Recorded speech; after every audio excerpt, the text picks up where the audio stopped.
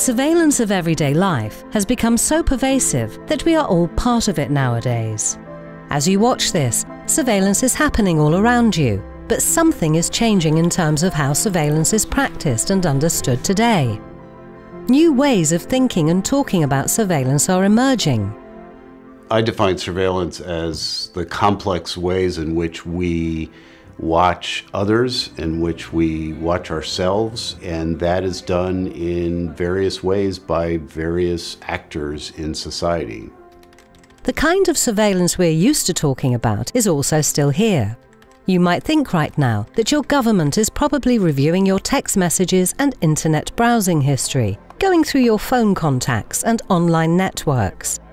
Maybe private companies are collecting and mining your personal data, harvesting information from your social media profiles and online browsing habits for marketing, commerce and other purposes. Private companies play an extraordinary role, corporations, in surveillance, both in terms of creating it, in terms of participating in it, and collecting information about us. But not only authorities and corporations use surveillance. Friends and acquaintances are peeping into each other's social networking profiles, watching their carefully curated life events and activities unfold therein, and keeping tabs on what's going on. This is the new reality we live in. And the interesting part, we are all contributing to this surveillance culture and no longer surprised by it. We can still be spooked by the inquisitive eyes of government and businesses, but at the same time, we want to be visible, to be seen by our friends and family. But they'll stop at nothing. Long before Snowden's controversial revelations about the intrusive surveillance activities of the NSA, we were already living in a world of sophisticated ways of monitoring and being watched. CCTV cameras operating 24/7 and perching around streets, banks, hospitals, schools, airports, parking lots and stores. GPS devices tracking employees' whereabouts and monitoring their activities. Biometric scanners controlling access to national borders and turning our bodies into passwords, and so on. Enhanced by the use of new communication and information technologies, contemporary forms of surveillance do not seem, at first glance, to challenge established democracy, nor do they exhibit dramatic displays of state power. Instead, they are seemingly innocuous and seamlessly designed into everyday products, such as our mobile phones and smart gadgets and apps. They, therefore, quietly and routinely become part of the mundane spheres of everyday life, the workplace, the school, the hospital, the community, and even the home. Big Brother is no longer the dominant metaphor for describing and understanding our surveillance culture. State surveillance is now merely one example of the multifaceted forms of contemporary surveillance practices. I coined this term tiny brothers in those early days of my studies in surveillance because it seemed to capture this idea of that rather than, again, the state being involved and this kind of notion that there's this looming, large, scary kind of thing, what I was seeing was in everyday life these kind of small, mundane kind of devices that collect enormous amounts of information from us. Our current culture of surveillance is rather diverse and concerns relations between the public authorities and citizens, corporations and consumers, as well as surveillance between friends, partners and within families. Og så taler man om multifaceted, som den overvågning, som der sker mellem mennesker, hvor vi indbyder folk til at følge med i vores liv, og hvor vi også med til at overvåge andre. Surveillance culture is an international phenomenon, but is also noticeable in Denmark, where a wide range of welfare-related technologies and services, including the civil registration system, public health insurance, tax collection systems, and government-based web tools, have become part and parcel of the Danish everyday life. Danmark er et meget overvåget samfund, og det tror jeg gælder for alle moderne stater. Det er også en måde, vi håndtere samfundets udfordringer på, og det hele taget hjælpe borgeren til et bedre liv. Often talked about as a form of care and in terms of security, convenience and social welfare delivery, surveillance in Denmark has become omnipresent and embedded within almost every aspect of one's daily activities. At man betragter også det her overvågningsmekanismer som en beskyttelse, det er også langt hen ad vejen, men det ligger altså også nogle muligheder for at man kan ryge i nogle områder, som er ensbetydende med risici i forhold til i hvert fald privatlivets fred. One thing I've been very struck by is how you've become essentially a cashless society.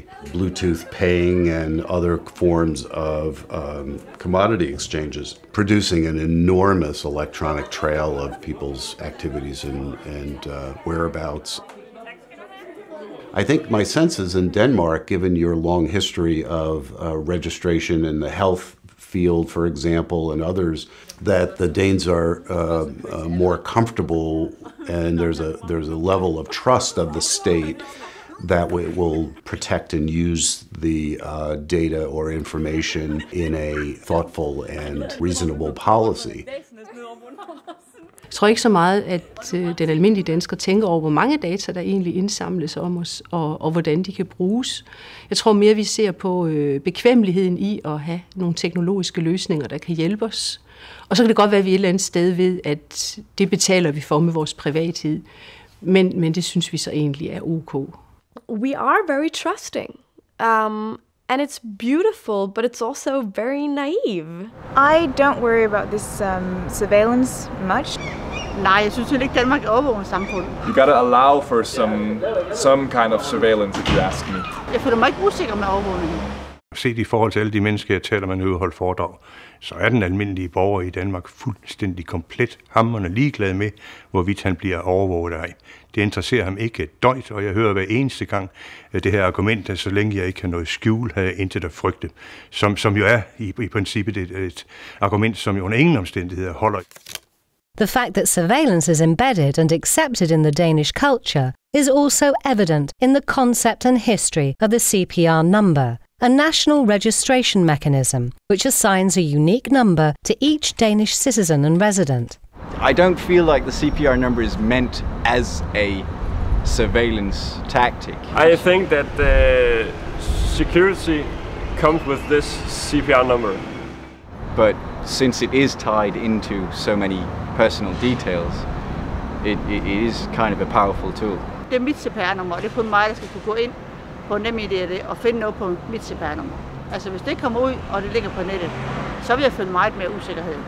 Since its inception, the CPR number has become a necessary component of citizens' everyday life, without which they can hardly access any vital services such as healthcare and banking. Der er jo tit IT-skandaler, hvor kommuner kommer til at lægge meget følsomme oplysninger om borgerne, og så bagefter siger, jamen det var også en fejl osv. Men der er borgerne jo også fuldstændig magtesløs i forhold til, at der så offentliggøres nogle meget følsomme informationer i men. The surveillance of individuals and populations begins at a very early stage and in a rather intimate way. Before the person is even born, they would have already been subjected to a host of surveillance practices. Prenatal screening and testing of pregnant women produce various data about the health of their fetuses and their potential susceptibility to diseases and developmental problems later in life. Surveillance of newborns continues at home through the growing number of available apps and devices that enables new mothers to track the health and milestones of their babies. From the latest vaccination data and diaper changes to the baby's first smile.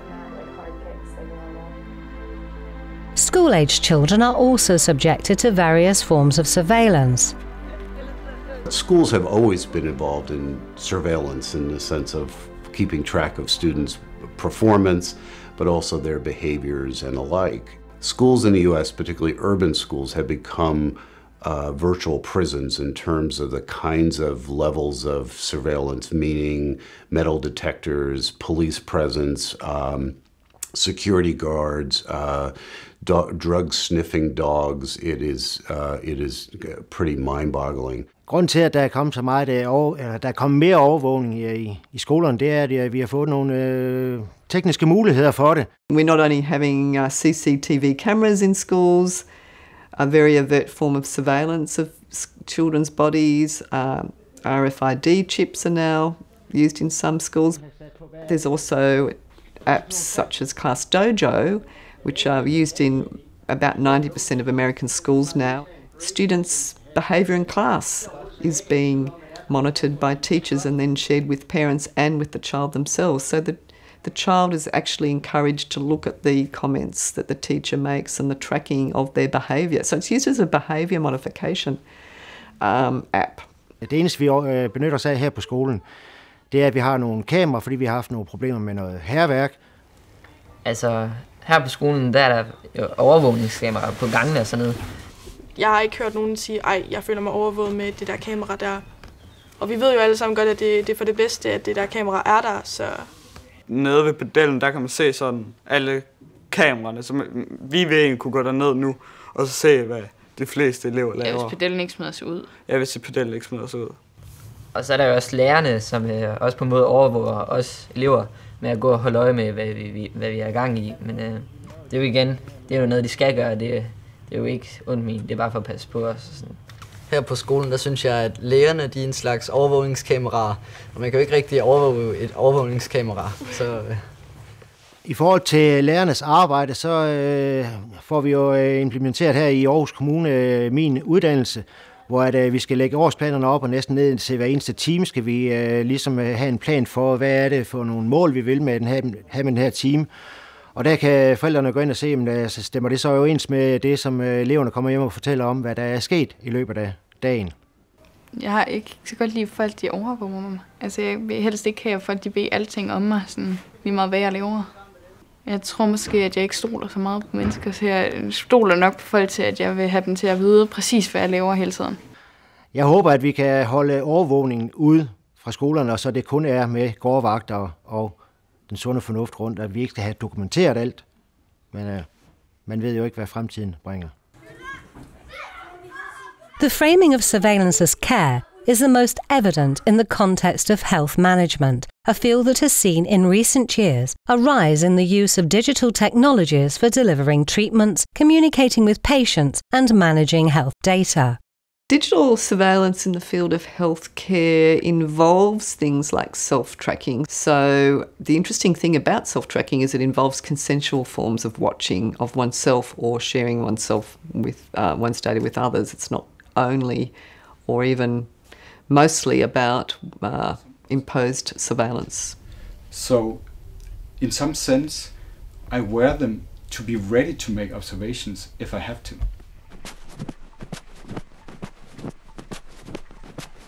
Digital technologies can heighten the surveillance potential of healthcare practices.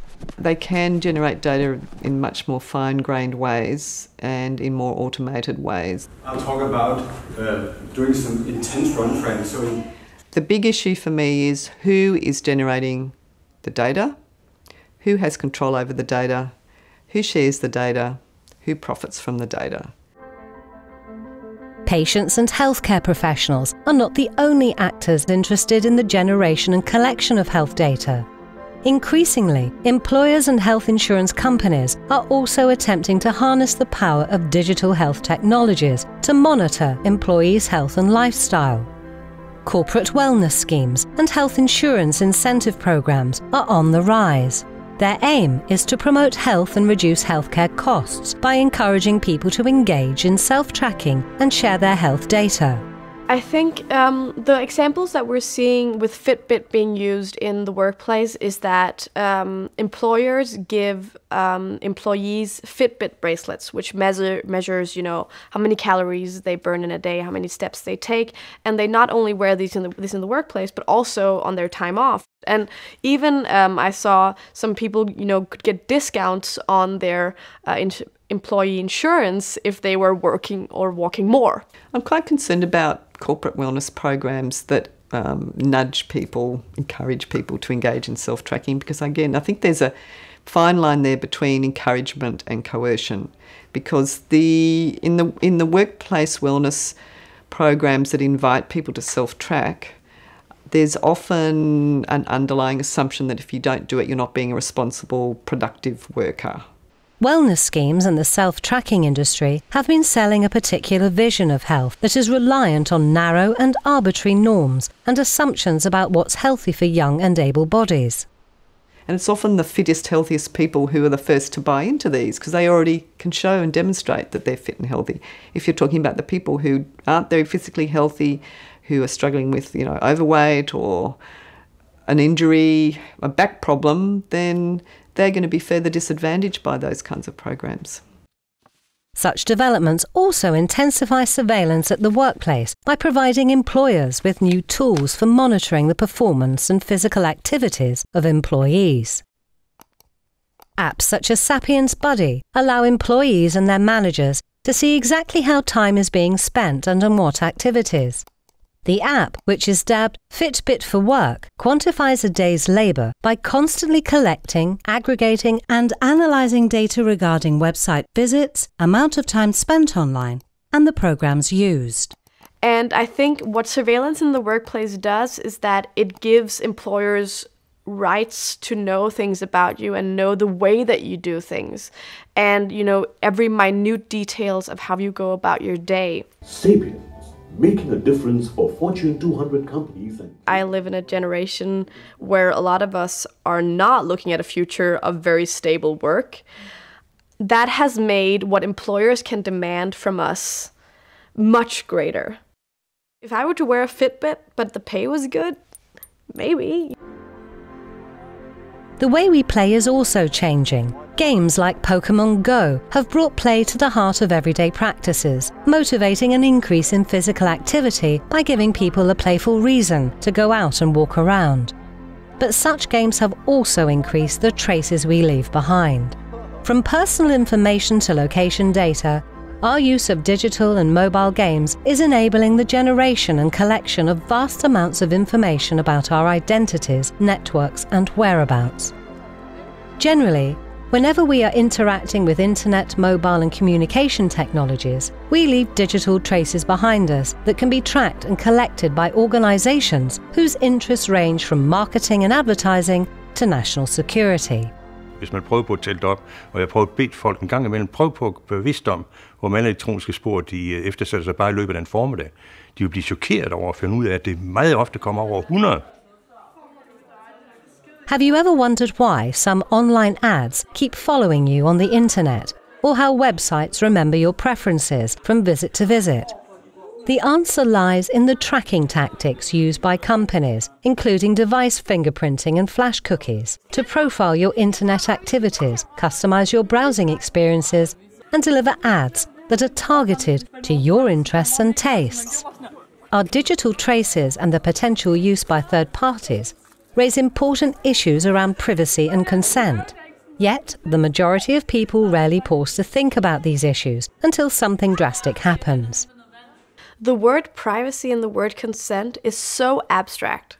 To a lot of people, if you ask them, do you care about your privacy? They'll be like, I guess, But as soon as you lose it, it's very concrete all of a sudden. Someone stole naked pictures of me. This is what I did about it. Who should be able to see you naked? In 2011, in the fall, I was hacked. My email was hacked. Someone gained entry into my email and Facebook. And on that email were pictures that I had sent to an ex-boyfriend 3 years before.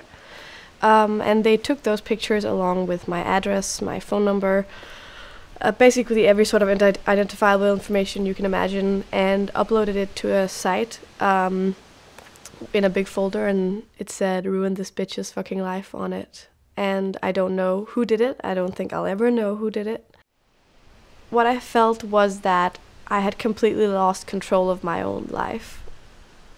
It was the inability to decide for myself that was extremely, extremely painful. It is not the content of the material as such.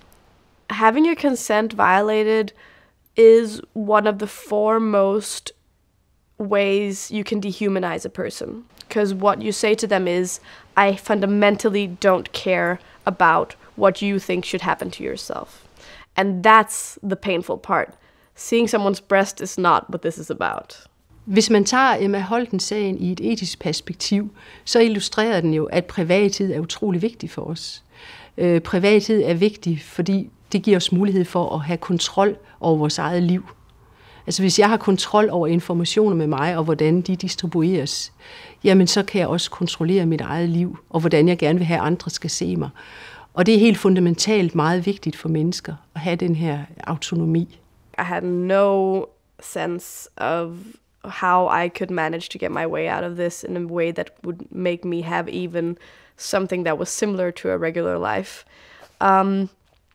But after about 2 years, I kind of started getting interested in feminism, and I was very aware that there was something about exertion of power, and there was something about humiliation as a way to oppress people, and that kind of made it political instead of personal.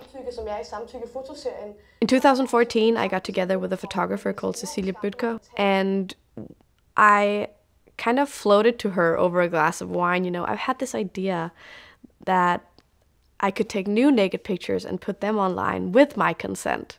Well, the case of Emma Holten is an interesting one because she was a young woman who chose not to shut up and take it, basically. So in 2014, in the fall, we put up new naked pictures called The Consent Project, along with an article called Consent. And I think what I wanted to do with the naked pictures was to say, if you think this is counterintuitive, you should ask yourself why. You should ask yourself why to you there is not a difference between having something done onto you and doing something yourself. Because if you don't see that difference, we obviously have a problem here. I think Emma Holten's decision to shape her own nude photos in a way that she wanted to, again, was a very brave decision, and it wouldn't be for anyone. Because what I was saying is, you know, what happened to me isn't that complicated. Someone violated my privacy, and they took something from me without my consent, and it's actually not relevant whether I'm naked or not. It's sort of responding without shame and without sort of hiding away that in fact one might expect a young woman in that situation to have done. And I think the more ways that people can take charge of the representation of themselves online, the better. Each other. Pictures shared with and without this consent are completely different things. Surveillance is also about categorization and profiling, aspects that are by no means neutral or harmless. Surveillance tends to favor people, I would say, maybe at the center of social life, people in power, people in situations in which they might even be advantaged by it. Surveillance in this sense also raises a question about equality, in that it does not affect everyone in the same way. So that once you're categorized as someone to be watched, or to be determined as being of less value than someone else, then you are in essence kind of trapped in the machine in which you are then treated differently potentially throughout your entire life. And so places like Borders are incredible examples in which people with the right credentials, the right color of skin, the right social class are treated in one way, and others are treated as suspects and questioned in terms of their documentation or lack thereof. So while surveillance is often framed as a form of care and security-enhancing mechanism, it is also contributing to forms of inequality, exclusion and targeted control. Det er særligt minoriteter, som er mere intenst synlige for vores overvågningssamfund. Og der er nogle uligheder, som udstillingen her vil forsøge at fokusere på, så vi gør os bevidste om den uretfærdighed, der ligger bag vores overvågningssamfund i dag. Og udstillingen vil også, eller hele projektet vil også få os til at fokusere på, hvordan vi kan undgå og bidrage til øget ulighed i vores overvågningssamfund. His little daughter that he had, 23 years old. Do you want to live in a society in which there's no crime, no terrorism, no deviance, various kinds of things? We could create that society. But would anyone want to really live in it? Because in order to produce that, you would have to have a totalitarian police state. And most people, I suspect, don't want to live in that state. The way we respond to surveillance now will certainly affect its future direction. And perhaps the worst response at the moment would be complacency. Retten til at være i fred skal man hele tiden have med, når man tænker på, hvordan vi kan udnytte de her teknologier godt. I think we have to always be concerned about various entities in society, particularly governments, corporations, and others, who simply have too much power, too much information about us. People change their behavior when they know they're being surveilled. And if that's like a basic feeling that everyone or someone always knows what you're doing, that may change who you are and who you become. And that's worrying. Producing what I call information asymmetries, so that organizations have more information about us than we do about them. And I think history suggests that that's a very dangerous situation. I think for me, an advice to an everyday person would be start conceiving of the internet as a political space. You are a consumer of the internet, you're a consumer of Facebook, you're a consumer of Instagram, and you have a choice in how you use it, and you can also criticize it. In terms of resistance, I think the pervasiveness of surveillance in everyday life means that in fact is the locale for resistance. If we think of everyday surveillance as in our homes and in our schools and community settings, then we can resist them in those settings. Kunsten kan gøre det, at vi får et visuelt spejl, der viser os de her former for overvågning. Det kan øge vores bevidsthed. Det kan være med til at påpege nogle af de uretfærdigheder, der foregår inden for vores overvågningssamfund. I think the future of surveillance is a one of continued struggle between folks who support freedom and openness and others who support a much more surveilled and controlled societies. Men vi kan faktisk proaktivt designe teknologier, hvor vi medtænker privathed.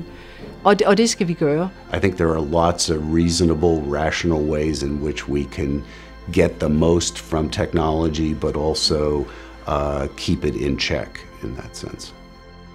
And whichever of these camps you decide to sit on, and whatever way you think we should deal with these issues, remember that you are also partly responsible for what becomes of surveillance culture in the future.